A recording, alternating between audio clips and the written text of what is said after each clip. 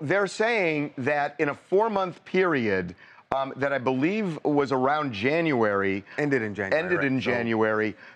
Commander bit 7 different times, 7 people. How unusual is this? How concerning is this? And how could this go under the radar for so long? I can't comment specifically on the situations. I wasn't there, but if you think of the complexity of the White House, I mean, you have thousands of staffers walking around. You have people everywhere.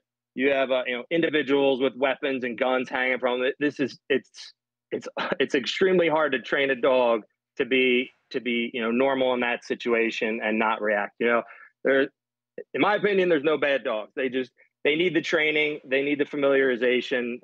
Throwing a dog in a place like the White House complex, just the variables there are countless. The dogs they need the right training. They need to be around those people. They need to get used to things. When a dog bites 7 times, can you retrain it to be in that environment?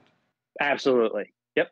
Absolutely, you can. I mean, these dogs bite by nature, even from overseas. They're taught to bite almost from birth, and we get them, train them to bite.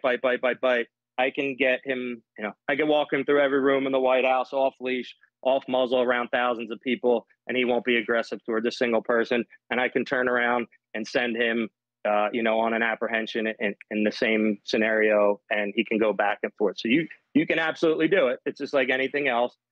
You got to put in the time, you got to put in the effort, you got to put in the hours. There's a million different variables that come into it, but yes, if you keep doing the same thing, you're going to keep getting the same result. So hopefully from now on, there'll be some changes made. And like I said, those Secret Service dog trainers are the best in the world. I would definitely use their skills and their knowledge and get them in there to help out.